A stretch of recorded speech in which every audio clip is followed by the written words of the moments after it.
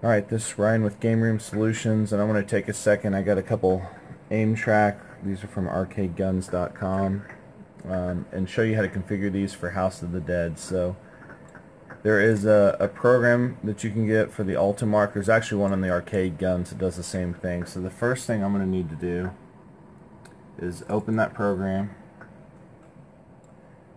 and you'll see here that I have some options where I can pick different devices. Device 1 says firmware, so that means it's one of my two guns here, and this is very important. You want to set it to intelligent, and then on the trigger you want it to say mouse left. On the off screen, so that's when you shoot off the screen, to reload, mouse right. And then I do 3-1 and 3-1. So I'll go down here and select device 2, and you see it's also green, and I have the same settings here: mouse left, mouse right, 3-1, 3-1. Now sometimes your devices, you might have to hunt around here and keep clicking. If you click one that's not there, it'll turn up red and say no device. The other thing that you'll want to do is you'll want to make sure that if you have two guns, that they're showing up as two different devices here. And then you can also change those device numbers. So if you're having problems, a lot of times you want to just go ahead and change it to be on the first couple devices. The other thing you can do to check and see which one it is, you can hit sensor view, and then you can just wave your gun around. Oh, wrong one. See, that's how it'll tell you if you got the right one or not. And as you do it, there's a faint red. Oh wait, actually I'm on device 3 there, so you see how that's when I was showing that. So I'll go back here and select device 2, and now I should be able to grab. And again, that way I can tell which gun I'm supposed to be using here.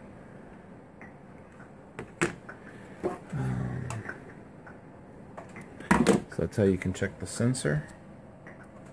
And again, that'll be for each device. If you hit calibrate, it'll go up into you'll see crosshairs go to the top left. You'll just take that gun, pull the trigger there, it'll do it in the top right, and then it'll do it down in the middle, and that's how you calibrate your gun. And you'll want to do that for each one the first time. After you do it the first time, as long as you don't move your sensor on top of your TV or your monitor around too much, you should be okay. Alright, so I'll have links to all this as well, but so that's the first step. Very important. If you don't have it set up similar to that, it's not going to work, and you will spend hours and hours and hours trying to figure it out. The next thing, there's a troubleshooting tool that'll help with House of the Dead, so I'm going to open it, and again there'll be a link to it. It's very important here that you make sure and set it to Dual Act Labs PC USB light guns. You don't want to set it to the TV version. And then you'll want to select, there's going to probably be two that just have a bunch of long stranded numbers. That's actually the mice ID, so you just want to pick two different ones of those. It might be in reverse order, but you'll be able to tell pretty quick. So I have two of those picked. Next thing you want to do is hit games, and then on your House of the Dead you're going to want to make sure that it's enabled as I select each one of these, and then you can double click them as well, and it'll open up. And you can hide the gun sight or auto reload if you want to. This is how I have all of mine set up. So once you have all three of those enabled, as well with those options, and you have the gun set up, the next thing we're going to do is actually go into Hyper Launch. So I'm going to open that up. And so you'll see here on the left hand side I actually have PC games. And I'm going to go to modules.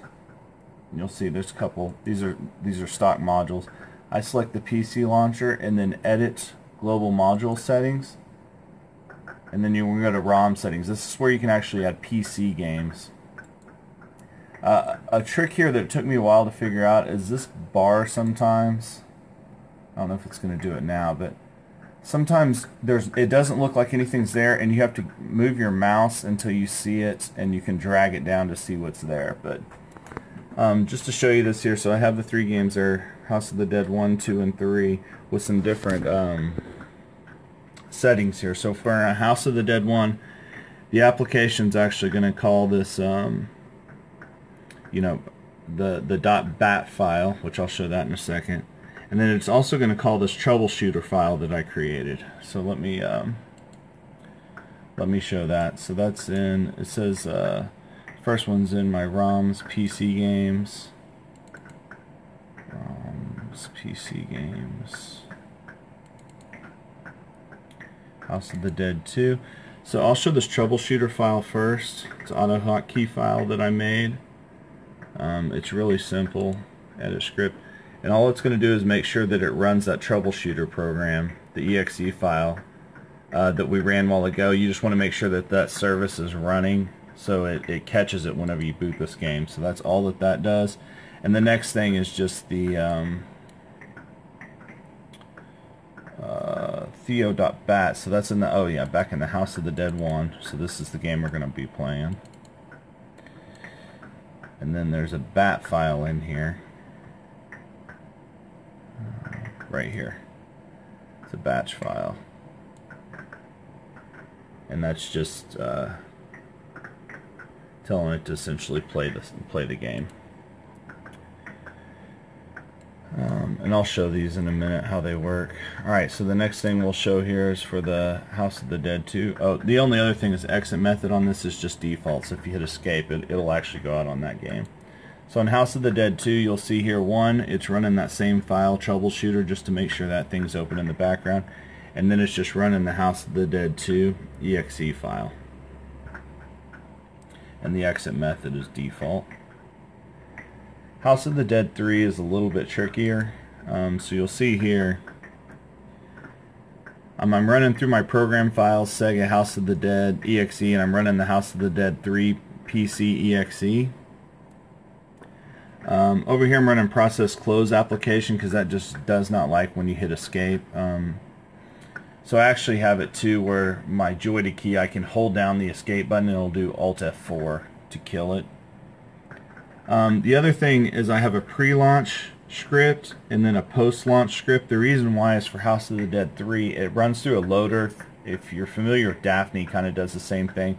And in order to bypass that, you have to set a registry showing that you've already played it. So if I look in this folder here, so if I go C, Program Files, Sega, House of the Dead, and you'll see here there's two different of these auto hotkey files, and I'll post these out just so people can look at them, or at least the text. But so the first one is the House of the Dead exe. That's the one that's going to launch first.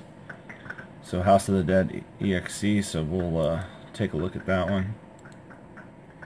So what it's going to do is it's going to write that registry key to say that it's been played, so it doesn't launch the loader. It'll just go straight in the game, and then also again it's going to make sure that the troubleshooter is running. So I have it set to do that, and then wait 0.05 of a second, and then the post launch it's actually going to close the loader. So I'll show that here. This one, House of the Dead 3. That's this one right here, and script. That one just says process close, House of the Dead exe. So essentially, that's going to close the loader and just bypass to the game. The other thing that's key on these is, let me go back in there. You want to make sure everything is set up to keyboard, which sounds crazy, but it's not going to work if you have it set up to light gun or any of the configurations. So I'll just go back into that Sega. We'll go double check those. So if I actually run the launcher here, it'll pull up, and I want to go into controller settings. You want to make sure both of those are set to keyboard, and those scripts will bypass this screen. That's the whole point of them. So now if I go back out, let's go double check our other ones too. So PC, no way, ROMs, PC games, House of the Dead 2. So you can see there's a config file in there, so I'll double click it. You can see both of those are set to keyboard. And then the same thing for House of the Dead 1, if there is a way to configure it. House of the Dead 1 I'll actually show you when we boot the game. We'll go ahead and boot the game now. So I'm going to pick House of the Dead and the launch button. So on this, it does go ahead and launch this screen. I haven't figured out how to get rid of this screen. It shows like just which driver you're going to use. It's really not that big of a deal because all I have to do is just press enter and it'll boot straight into the game. If you try to bypass that, the graphics quality is really messed up. It's like it doesn't know which driver you use. So you can see here, one thing that's kind of weird on this is you use the joystick, and I could just go arcade and hit enter, and now I can use the guns. But I'm going to go ahead and show you here and go into the options. So the other ones we already configured, but we haven't this one yet. Controller config. And you'll see there I'm on a keyboard 1 player and keyboard 2. So it's the 2 different keyboards, but they're both set to keyboards. And again, that's key. This thing won't work. You'll spend hours, days, weeks trying to figure that out. So I'm going to go ahead and exit, and then exit, and I'll just show you that the game does work, and we'll test the other 2 as well. So I'm just going to go into arcade mode here. And again, we sell all these parts, LEDs, all that kind of stuff, kits on our website, GameRoomSolutions.com. So you can see here, I'm going to press hold for fire. I'm going to press start on the 2-player. You'll see him join. So as I pick up this gun, blow this dude away. It's on auto reload, but you can see I only have 4 bullets. I'll shoot off the screen just to show the reload works too. So I'm going to shoot off the screen. And then grab the other gun here just to show that. So you can blow that guy away. And then do the same thing. So that one's working. I'm going to hit escape. Exit. And then again on this one, I'll just go. I probably should set this up for Alt F4 too. Actually, I can probably just hold down this button. Yeah. See, I have it where you can hold down a button for, I don't know, it's like a little longer than half a second. It'll do Alt F4 just to kill it. Alright, so that one's good. Let me show you House of the Dead 2. Again, these are all the PC versions of these games. Alright, so I'm going to hit the launch. And this is just testing it, so it'll be within HyperSpin. It'll work the same way. It's just set to use HyperLaunch. So press start button. I'm just going to hit arcade mode. You can see it says hold your fire on the left hand side. On the right, I'm just going to hit start. And you can see there it says hold your fire, so now both players are ready.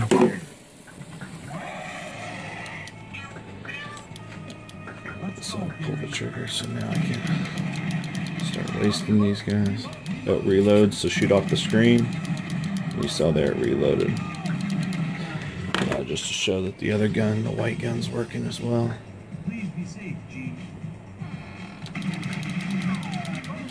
Shoot off the screen, that's working. Alright, so again, I'm going to just hold that down and don't kill it. And for the last one here, go to House of the Dead 3. I'll launch it.